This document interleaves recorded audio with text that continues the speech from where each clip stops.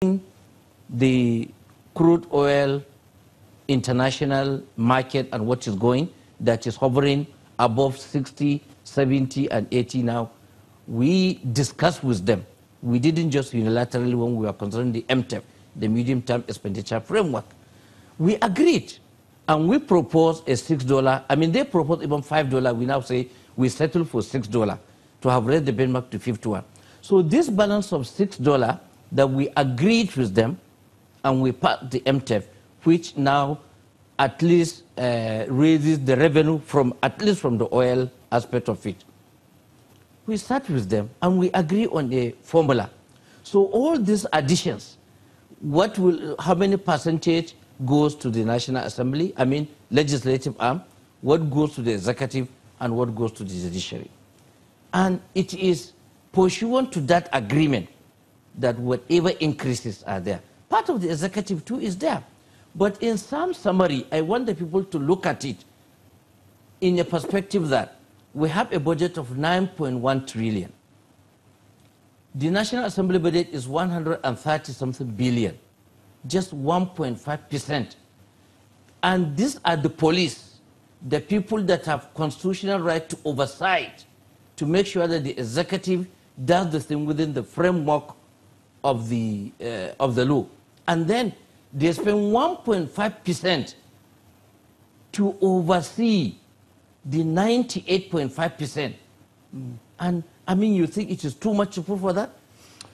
Director General, I want to bring you in here because when we talk about the increase in the benchmark, you know, a lot of conversation around how should that increase be allocated, etc. Now, the honorable member here today and also yesterday, who came and appeared yesterday, have made the case that, look, since the benchmark has gone up, oil prices have gone up, we can afford to do more, we can spend more, and we can commit more development projects to the grassroots. In your view, does that tally with the real economics of the country at the moment, given some of the deficits that we're running? Well, not quite. First of all, okay, even at 9.1 trillion naira, the Nigerian budget is still way below how much we really should be spending. If you look at our budget as a percentage of our GDP, even when you add the budgets of the states and local governments, the Nigerian budget, the aggregate budget to GDP ratio, comes out to about 11–12%. The average for our region is 22%. So the reality is that there are many important projects that don't make it into the budget simply because there are not enough resources to allocate.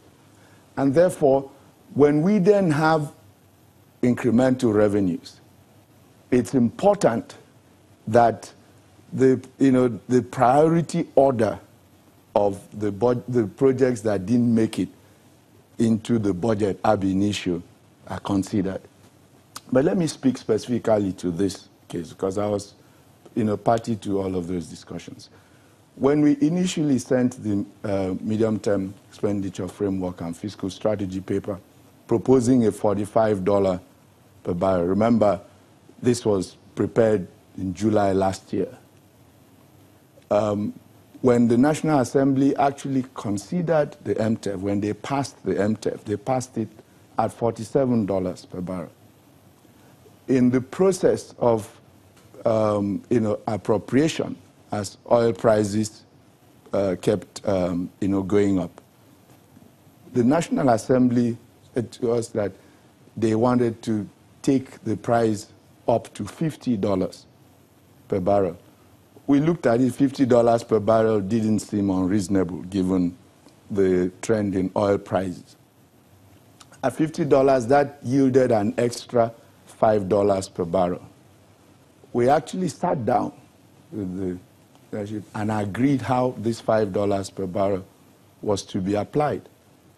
And the idea was that the National Assembly would keep $2 per barrel, which was about 175 billion naira. And that it was then agreed that they would nominate projects by themselves to make up that amount. Of the $3 per barrel, the executive was required to propose how intended to, apply that.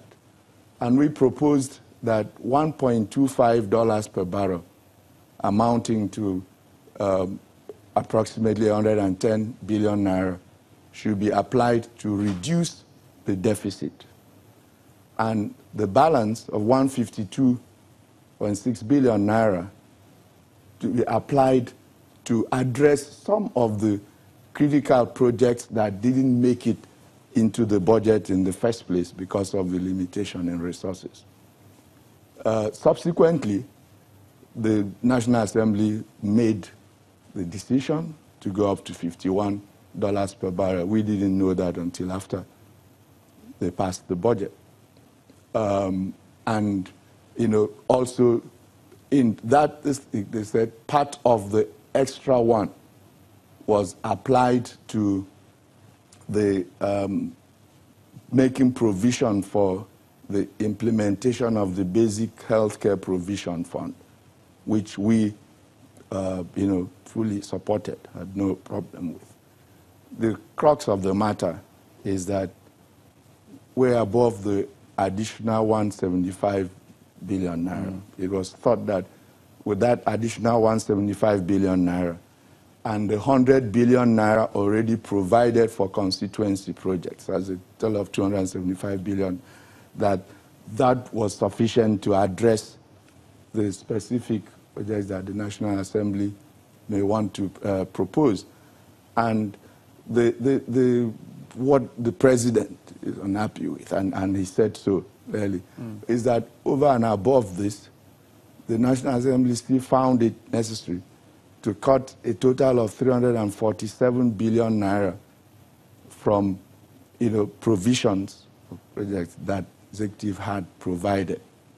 And it's this 347 billion naira plus the 175 billion